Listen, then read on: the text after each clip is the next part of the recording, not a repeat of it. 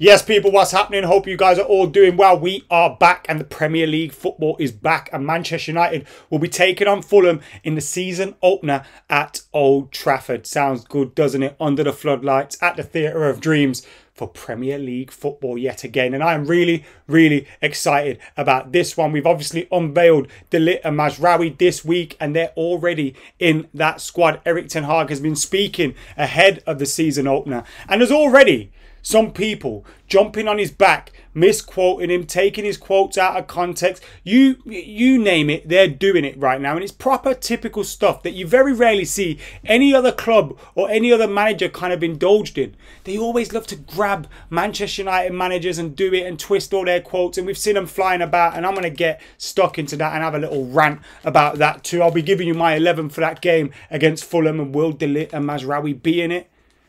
I think I'm going to put them in mind, to be totally honest with you, because we need them at the back. And fingers crossed they will be fit. We'll get stuck into the quotes from Erik ten Hag in his press conference as well. Some of these quotes have sent people into a bit of a meltdown, but you've got to ask them, what the hell is wrong with you? The manager has said some fairly normal things that you would expect a manager to say at this time of the season, especially after a pre-season where a lot of our players were playing in Copa America and Euros and all that kind of stuff. A lot of them have joined back up late. And the manager's obviously going to comment on that. But yet people think he's getting his excuses in early. What the hell are you like talking about? Make sure you're hitting that like button, commenting, sharing, subscribing, all that good stuff. As I said, I'll be at Old Trafford for that game. Make sure you're keeping it locked actually as well. That's a reason to subscribe and get your notifications on, because as soon as I leave Old Trafford, I'll be recording my reaction and getting it up on this channel. So make sure you're keeping it locked for that. But yeah, in this video, we're just going to have a little chinwag about the season ahead, about the game ahead, about my 11. And I've got to say, I'm really looking forward to this one. Obviously, Man United have done bits of business already. Some impressive bits of business, if I'm honest with you. When you look at the combined deal to bring in Mazraoui and Ligt, you got to say, pretty good business. We were offered Jared Branthwaite at 75 million pounds. And Manchester United have gone, actually, let's park that. We'll go out and do business, and then managed to get Matic, Ligt and Mazraoui for a whole lot cheaper than that, which I've got to say is real good business. You add in Joshua Zirkzee, you add in Lenny Yoro, albeit he is currently injured, unfortunately, but for Manchester United, fingers crossed on a speedy recovery for him. And things are starting to look a lot better in our matchday squad.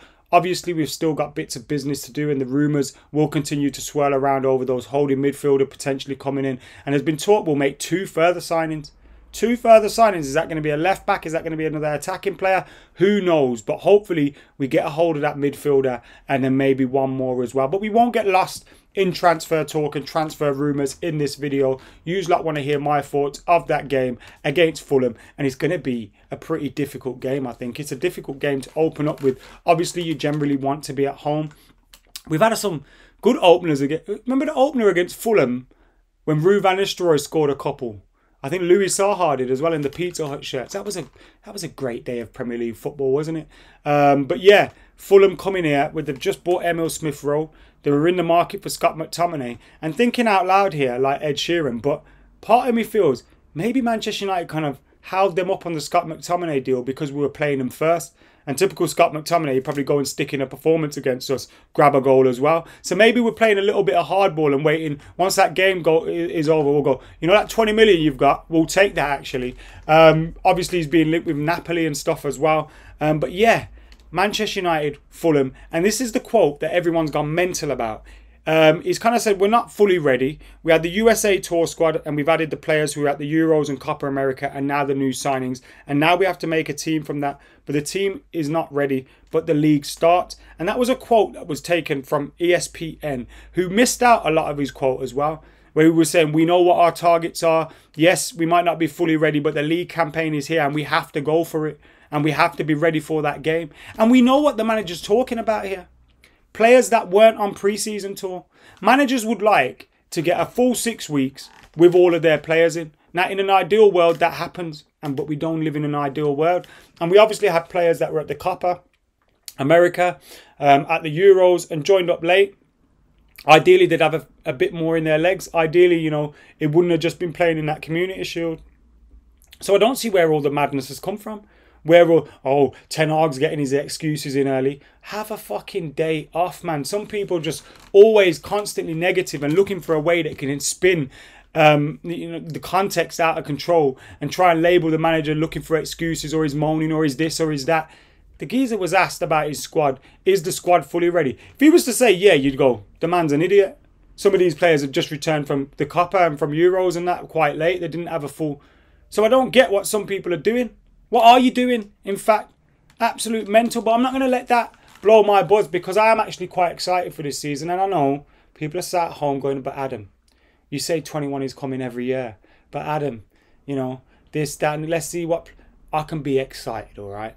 I can be excited, and I think there's reason to be excited. I think the change of direction above the manager is really, really good in terms of the club and the boardroom level and all those changes that they've made.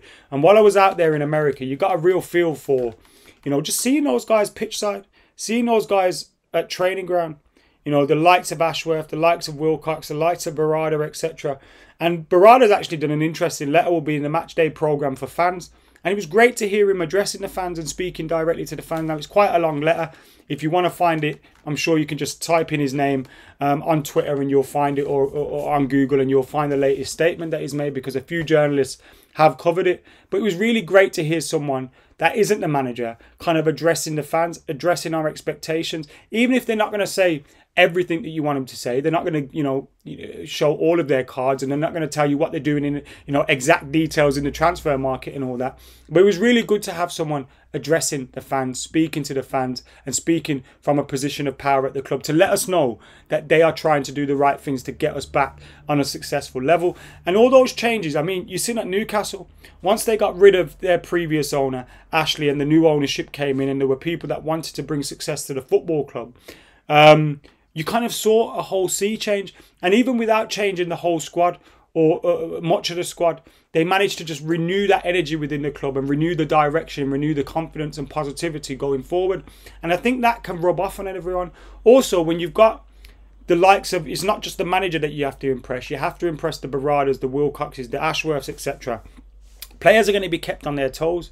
They're not going to want to fall out of line, because if you fall out of line with this manager, you're going to have a problem with the rest of the hierarchy as well. So, you know, I'd like to think they keep everyone honest. They keep everyone working. They keep, you know, players are going to be thinking, I quite like this contract that I've got. I don't want to lose that. You know, if these guys are watching us, how we're performing for the manager, even if the manager goes, they'll get us out of there.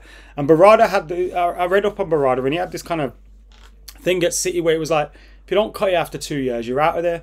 Now, with some instances and some younger players, you need to, you know, take considerations that, you know, you're not going to get the finished article in 2 years. But for a lot of players, you kind of know whereabouts you are within those first 2 years.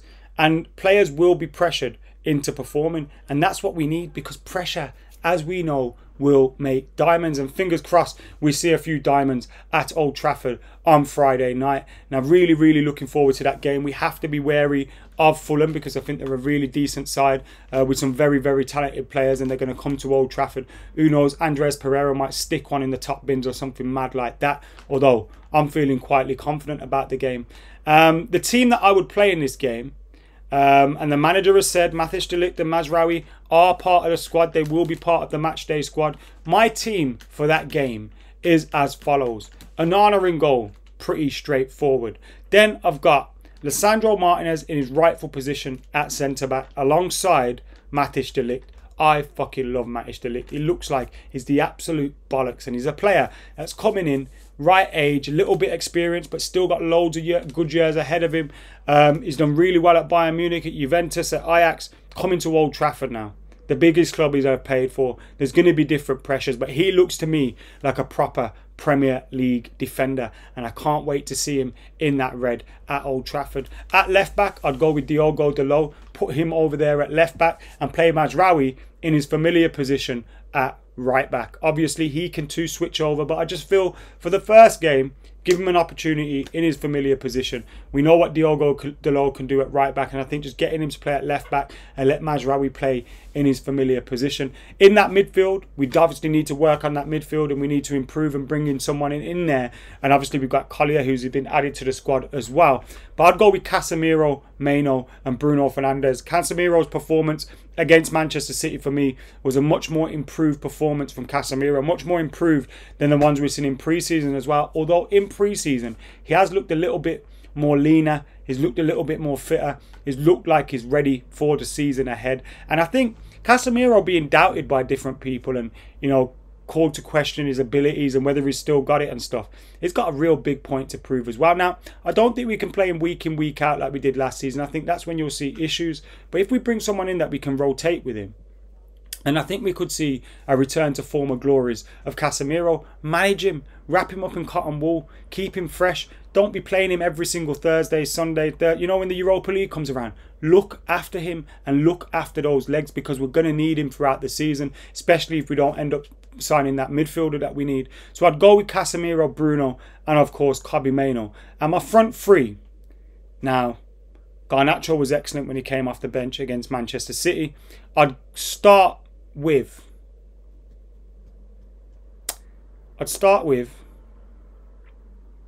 it's a difficult one, you know, because is Joshua Zirkzee ready to start? If Joshua Zirkzee was ready to start, surely he would have been kind of involved in the Community Shield game. So maybe Joshua Zirkzee will be on the bench. Maybe do you play Bruno Fernandes as a false nine and drop someone else into that midfield? I'm really, really confused about this one now. Maybe I should have thought about this before. But this is the beauty of it all. You get to see me going through my thinking process. Although it's pretty much me just going like this. It is good to have a little think while we're here. Rashford starts for me. The thing I'm umming and ahhing about is, you know, because you've got Amad and Garnacho who are really in good form, you could play those two out wide with Marcus Rashford through the middle just for this game. And then you don't have to play Bruno Fernandes as that false nine out of position. You can have him in that midfield area. But you could potentially see Bruno Fernandes start there. All right, this is what I'd do. Amad Diallo, Garnacho, Marcus Rashford as my front three. Get them all in there. And if Joshua Zirkzee is available to come off the bench, then you obviously bring him in for some minutes and for some fitness as well. So that's my team. I am feeling quite confident about this game. I really am. I think Manchester United will hopefully start the season with a blast. Now, remember last season? It took us a Varane goal and Onana was wiping people out in the box. It probably should have been a penalty and all those kind of things. Fingers crossed we can start on a little bit more of a positive front with the same result. Maybe a few more goals. But we've got to be careful about Fulham because they have got some players in their team that you need to keep an eye on. Do you know what I mean? You have to keep an eye on some of their players. And like I said, Andreas Pereira's probably due a goal against us at Old Trafford. But nevertheless, that's the 11 I'm going with. I'm going with a predicted score of 2-0 to Manchester United. Nice and calm, early doors one.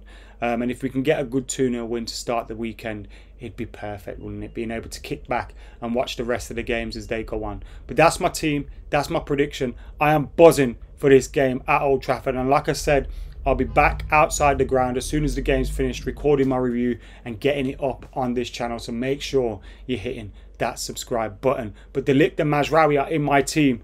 Are they in yours? Keep it locked. Get your thoughts in the comments below and let us know what your 11s and predicted scores are looking like. Anyway, thank you very much for tuning in. Make sure you keep it. I've said that so many times. I have to stop. See these us YouTubers just get caught in loops of saying like, comment, share, subscribe, keep it locked. Anyway, I've been AdamMcKola. I'm out of here.